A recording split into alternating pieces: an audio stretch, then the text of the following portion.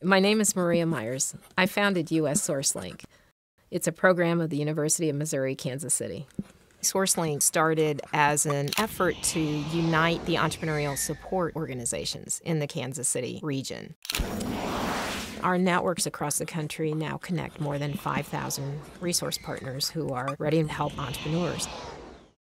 When we go into a community, we start by identifying who's already there. There are a number of organizations that are national networks, our small business development centers, manufacturing enterprise centers, minority development centers.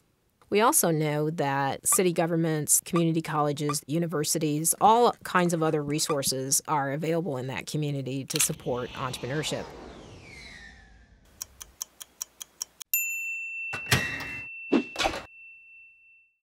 And we know that resources cluster around the kind of entrepreneur you have, and our resources tend to cluster around 4 types.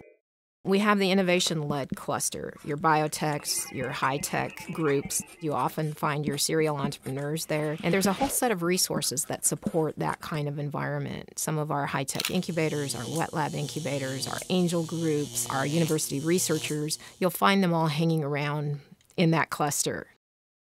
On the opposite end, we have our micro-enterprise cluster. These are people who are starting businesses to create additional personal income. And there's a whole set of resources available to that group as well. Our micro-lending programs throughout the community that support business growth for people who need additional education in starting a business or some additional financing. Then we have our Main Streeters. People that have employees and are along the main streets of our communities all across America. There are doctors' offices, lawyers' offices, independent retailers, restaurants that are making our neighborhoods vibrant. They hire people, they give back to their communities.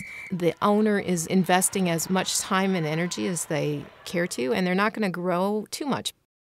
Then we have what we call our second stage companies. Second stage companies are established companies who have maybe 10 to 99 employees, and they've got owners who are just raring to take this company to the next level, which is really, how do I find my next market? I think you need to, as a city, decide how are you supporting those 4 quadrants and what's missing in each of them. I think that our communities do have to go through that conversation. Do we have the basics to start a business? Do we have the basics to fund a business? Do we have the basics to move the business forward? So what's the magic, right?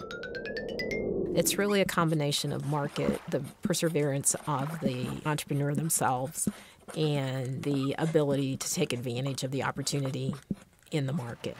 So the best that you can do is provide every resource possible to them to help make them successful. And those that hit the market at the right time with the right opportunity will move forward very rapidly. But those that hit a smaller market can also have a wonderful lifestyle. We need to support that too.